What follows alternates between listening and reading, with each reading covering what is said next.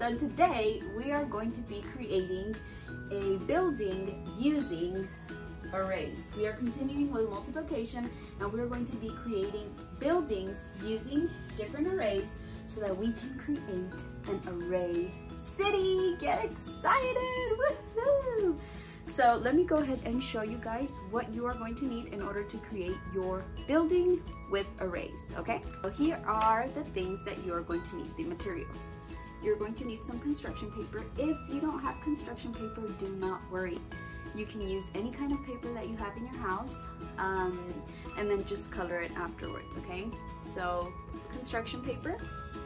You are also going to need scissors, tijeras, and you are going to need an Elmer's, well, not Elmer's glue. No, you don't need this exact one, but you're going to need either glue or tape, whatever you have at home.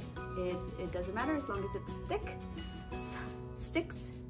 Just don't use any little moquitos there, okay? We don't want moquitos to stick our work together. But yeah, basically you will need these three materials: any kind of paper, any kind of scissors, any kind of glue.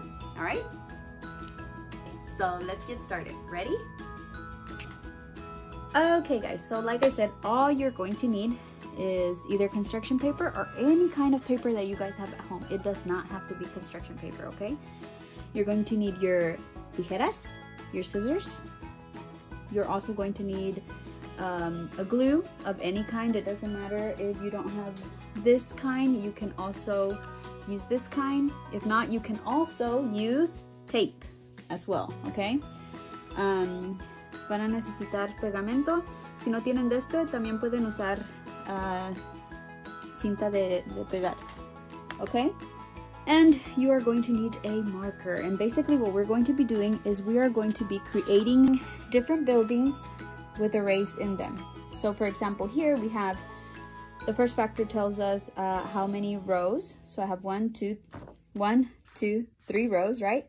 And the second factor tells us how many are in each row. I have 1, 2, 3, 1, 2, 3, 1, 2, 3. And then our product tells me how many there is in all. So I know that 3 times 3 equals 9. We are going to be creating an array city using these buildings with the windows. And the windows are going to be creating the arrays. Yes! Okay, so basically if you guys see, I already have some papers that are cut up here. I'm just kind of recycling them because those are the ones that I used to create these windows here, the yellow ones and then the orange ones. But I'm going to start from scratch so that you guys can see how I created it. Super, super simple. I am going to choose the color blue and the color green, okay, to create this array. And you can create any type of shape for your building, okay?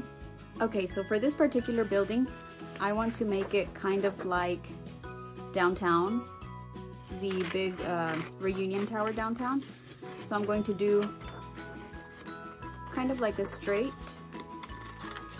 Basically, I'm just going to cut it into that shape of the reunion tower downtown Dallas.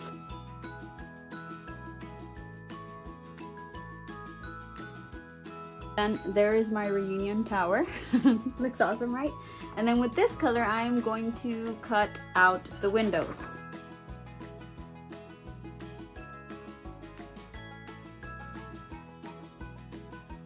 Okay, an equal amount of windows. That means that if I put 2 windows in this row, I have to put 2 in the next one. If you guys take a look here, right?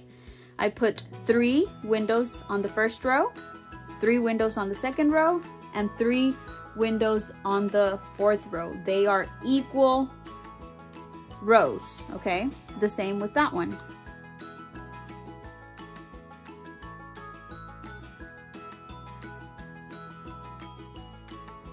Now it comes time to create our array, okay? You're going to get your sticky, your glue stick, your sticky, okay? And you are going to, really it's 2 that fit there. Boom, boom. Now remember, the next row, I'm sorry, has to have the equal amount. So I cannot put 3 on this one. No le puedo poner 3 aquí porque tienen que ser igual.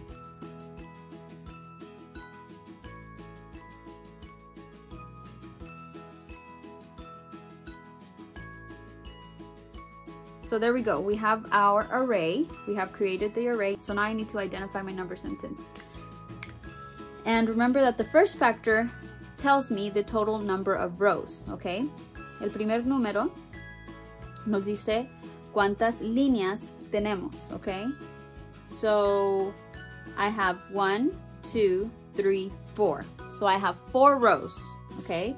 So I'm going to put 4 times el segundo número, the second number tells us, or the second factor tells us how many are in each row. So in this row I have 2, in this row I have 2, in this row I have 2, and in this one I have 2. Tengo 2 en cada fila, ¿verdad? Ok, entonces aquí vamos a poner 2, 4 por 2 equals 4 times 2 equals. Now remember that when we are doing multiplication, we are joining groups together. So when we join groups together, that means that we are going to add them all together. And a good way to find out how many I have total is counting by 2s, specifically with this one. So I have 2, 4, 6, 8. So 4 times 2 equals 8. Sorry. And there we go. We have created our buildings. Now when we put them all together, it's going to be a huge array city. Like that. Something like that. If you guys can see. Beautiful. All right, now it's your turn. It's your turn to create your own. Send me pictures if you guys do this activity. I would love, love, love to see pictures of you guys creating different arrays and creating your whole array world or an array city. Love you guys. All right, guys, so I hope you guys enjoyed the video. I hope you guys make a lot of buildings using the different arrays, and I hope you guys have fun with it.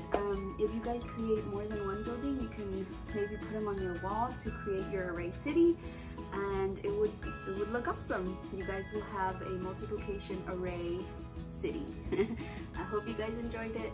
Love you, and I will be making more educational videos as this goes on, okay? Peace!